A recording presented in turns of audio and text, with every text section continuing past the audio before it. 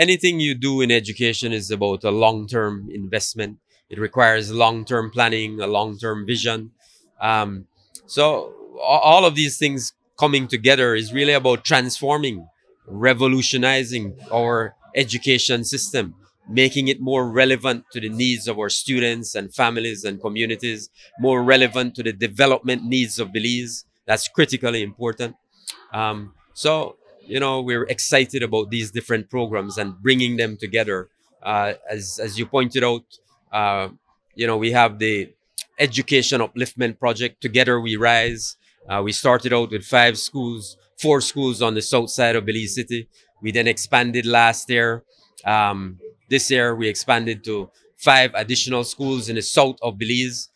And then we have gotten approval for the new financial year, the new budget coming up in March of next year, to expand to 12 additional schools across the country.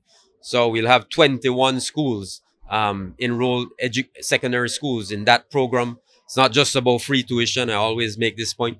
It's all our wraparound services, free education, free tuition, healthy meals in school, digital devices, transportation, infrastructure development of these schools.